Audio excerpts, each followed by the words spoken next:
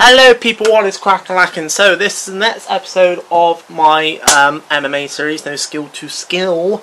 So this one's going to be focused on my cardio. So I'll show you the app I use. So first of all, I'll show you the app I use for cardio. So this is the app. I know I'm going to be doing an episode on apps, which I will show you this app briefly. It's Adidas running app. As you see, or you might be able to see.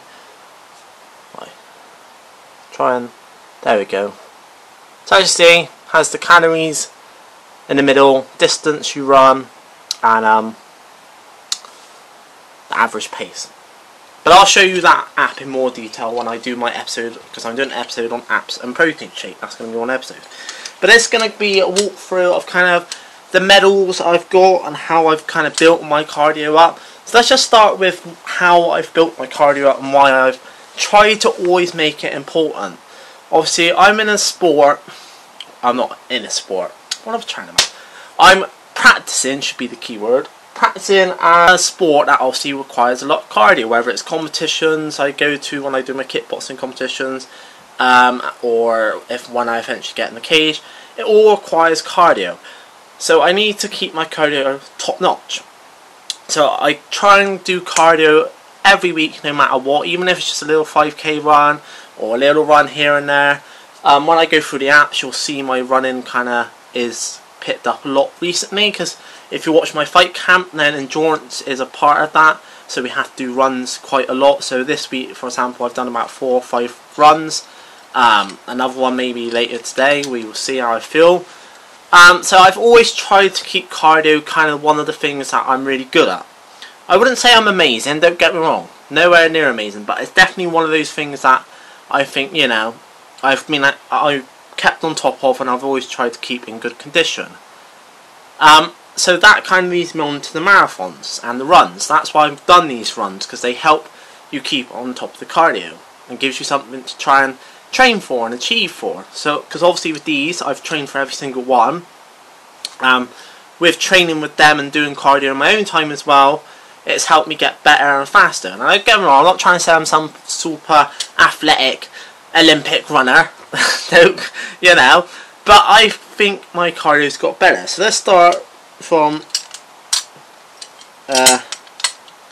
where it all started.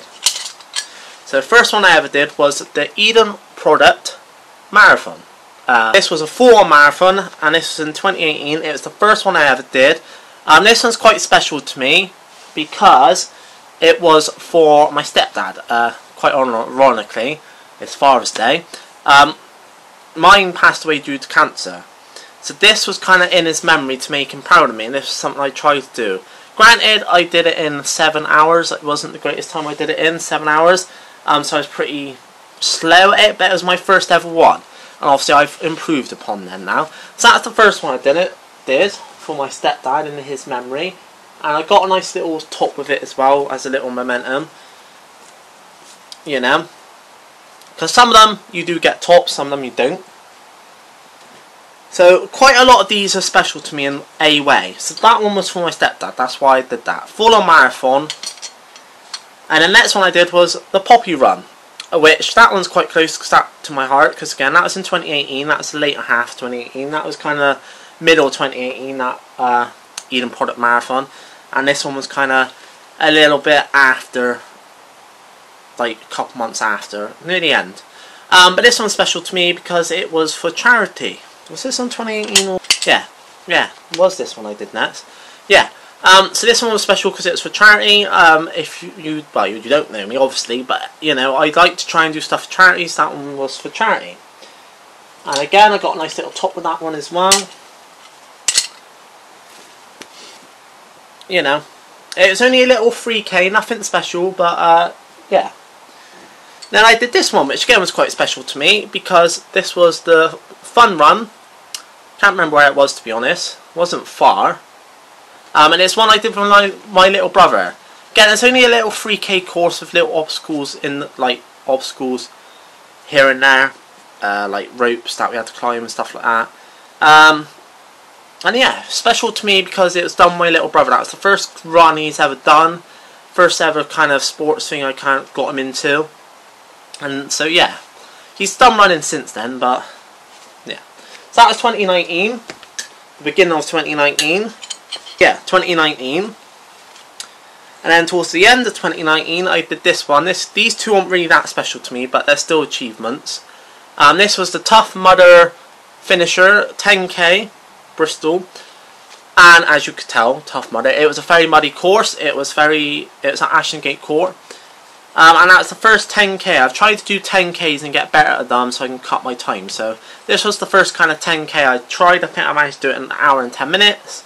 And then this one, which is leading on to this year, because I haven't done any since, obviously because of lockdown, is the Winter Warmer, which I literally did the beginning of 2020. I think February, March.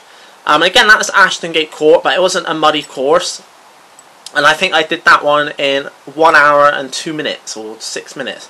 And obviously since then I have still been running, and I have managed to cut my times down. I can now do 10ks in about an hour, which again, like I'm saying, not amazing, not super athlete level, but you know, I think it's really good.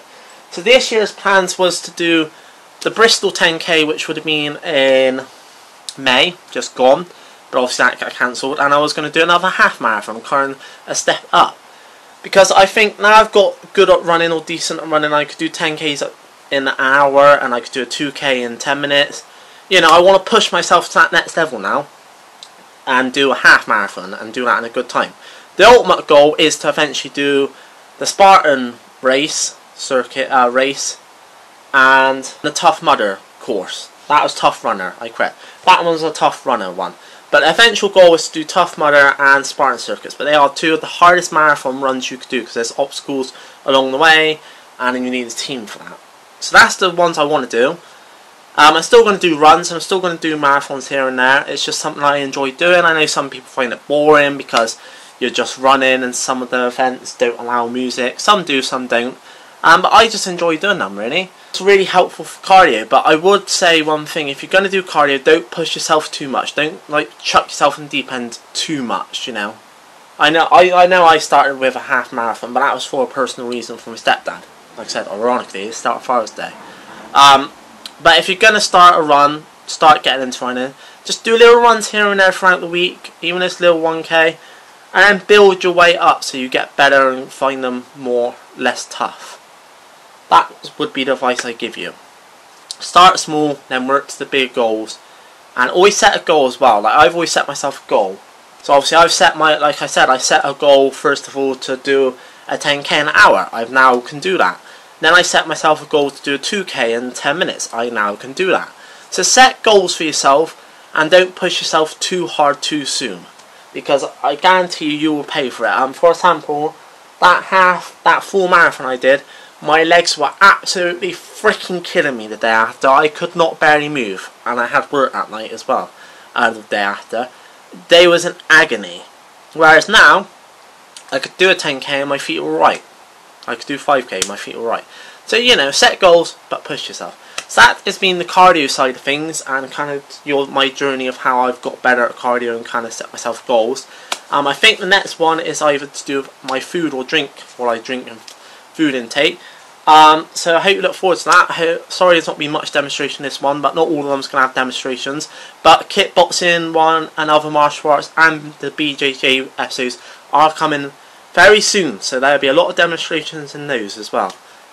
So yeah, but the next few will be the talking, but I will be showing some food and drink off it when I do food and drink ones. But anyway, I got to actually go to a PT lesson now, so I'm in inspiration, right? And I'll catch you on the other side.